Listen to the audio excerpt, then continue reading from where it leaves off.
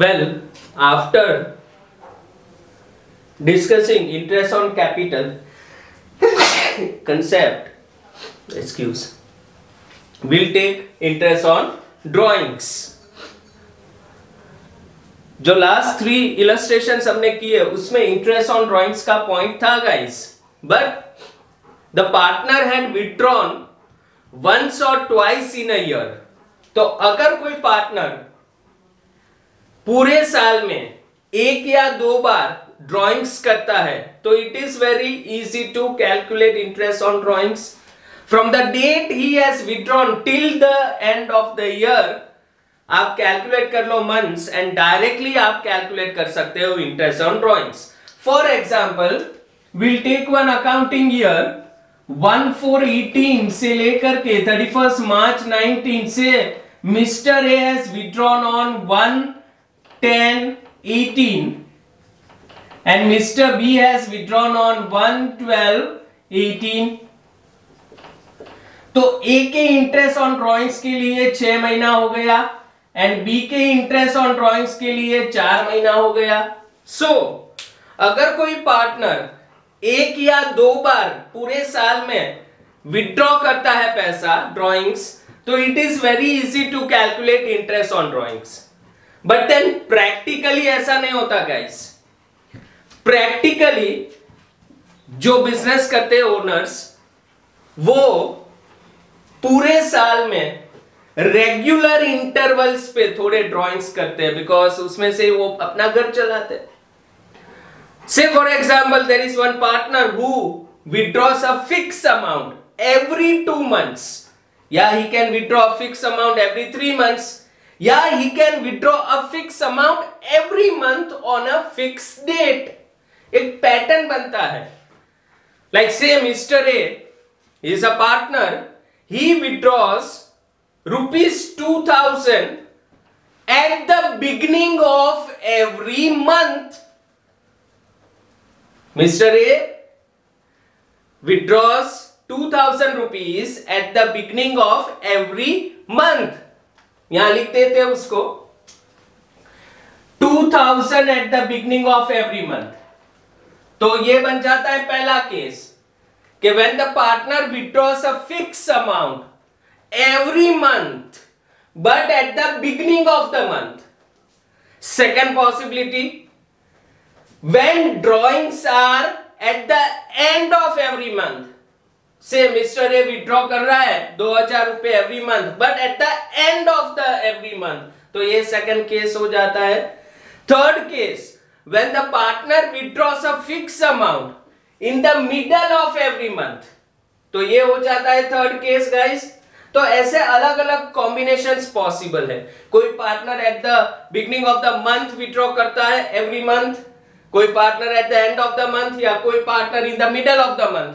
अब यहां पे अगर आप इंडिविजुअली ऐसे इंटरेस्ट ऑन ड्राइंग्स कैलकुलेट करने जाओगे तो आपको 12 कैलकुलेशंस करने पड़ेंगे.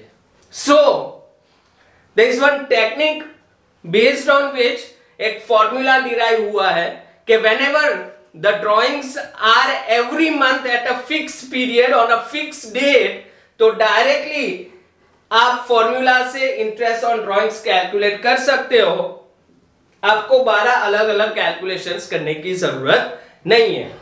तो सबसे पहला केस हम लेते हैं. से a partner has withdrawn 2,000 rupees.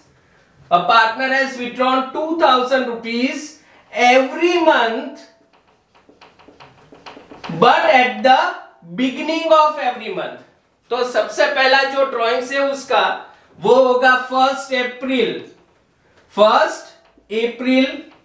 दूसरा ड्राइंग्स 1 मई, अकॉर्डिंगली 1 जून, 1 जुलाई, 1 अगस्त, 1 सितंबर, सब मंथ्स में 1.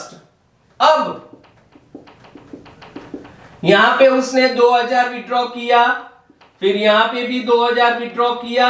2,000 every month at the beginning of the month. ऐसे उसके ड्राइंग्स जाएंगे. अब गाइस जो फर्स्ट ड्राइंग्स है विच ही हैज डन ऑन 1 अप्रैल उस पे कितने महीने का इंटरेस्ट लगेगा? उसका पहला ड्राइंग्स कब था? 1 अप्रैल. तो उस पे कितने मंथ्स का इंटरेस्ट लगेगा? तो 1 अप्रैल मतलब अभी all entire 12 months are left, तो इस पे 12 महीने का इंटरेस्ट लगेगा। फिर इस पे जो ड्रॉइंग्स 1 मई पे हुए, 1 महीना हो गया, तो left months are 11, accordingly 10, 9, 8, 7, 6, 5, 4, 3, 2 and 1। Well, पहले जो ड्राइंग्स था ऑन 1 अप्रैल उस पे 12 महीने का इंटरेस्ट लगेगा, फिर 1 मई के ड्राइंग्स पे 11 महीने का, 1 जून के ड्राइंग्स पे 10 महीने का, अकॉर्डिंगली ये जाएगा। If you take the total of this months, it comes to 78 months, it comes to 78 months। now based on this, directly there is one formula, drawings per month, listen guys, drawings per month into average period upon 12 and into rate upon 100। ये formula आपको apply करना है।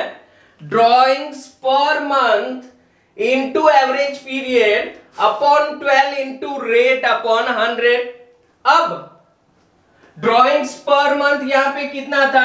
2000 into average period is 78 months upon 12 into से interest is 10%, तो 10/100, तो directly आपको answer मिल जाएगा। तो यहां पे आप फॉर्मूला याद रखो guys, drawings per month into 78/12 into 10/100। ये होगा answer of the first case when the drawings are at the beginning of the month. Then if the drawings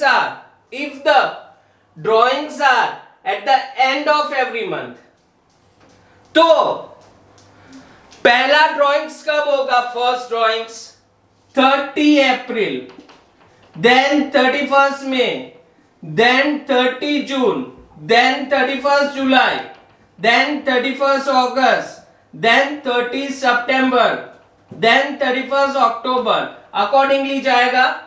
यहां पे 2000 पार्टनर विड्रॉ कर रहा है 2000 rupees at the end of every month. तो जो पहला 2000 उसने विड्रॉ किया ऑन विच डेट? 30 अप्रैल, तो इस पे कितने मंथ्स का इंटरेस्ट लगेगा? 1 महीना तो ऑलरेडी गया, सो 11 months। फिर जो दूसरा ड्रॉइंग है ऑन 31 मई, उस पे कितने महीने का इंटरेस्ट लगेगा? Left months are 10, then 9, 8, 7, 6, 5, 4, 3, 2, 1 and dash। If you take the total, it will come to 66 months। Average period will be 66 months। इसका टोटल अगर आप करो तो 66 months आएगा। तो इसका फॉर्मूला होगा drawings per month are how much? 2000 into average period is how much? 66 months divide by 12 into rate of interest is 10/100। तो guys, if drawings are at the beginning of every month, interest is charged for the average period of 78 months। if drawings are at the end of every month, interest is charged for an average period of 66 months।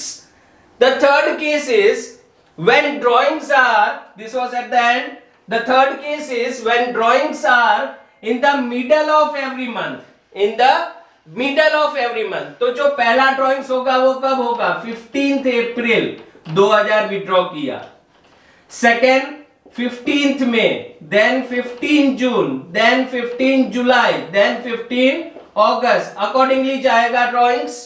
Now जो first drawing से on 15th अप्रैल 2000, उस पे कितने month का interest लगेगा?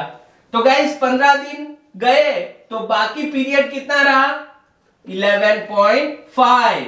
फिर 10.5, फिर 9.5, 8.5, 7.5, 6.5, 5.5, 4.5, 3.5, 2.5, 1.5 and 0.5. If you take the total of the months, it will come to 72 months. So, if the drawings are in the middle of every month, then interest is charged for an average period of 72 months. तो यहाँ पे formula बन जाता है drawings per month 2000 into average period is 72 months divide by 12 and into rate of interest is 10 by 100. So guys, we did the first 3 cases when drawings are at the beginning of every month. अगर कोई partner fix amount of drawings करता है at the beginning of every month, तो interest on drawings is charge for an average period of 78 months. If drawings are at the end of every month, then interest is charged for an average period of 66 months. And if drawings are at the end of every month, then interest is charged for an average period of 72 months.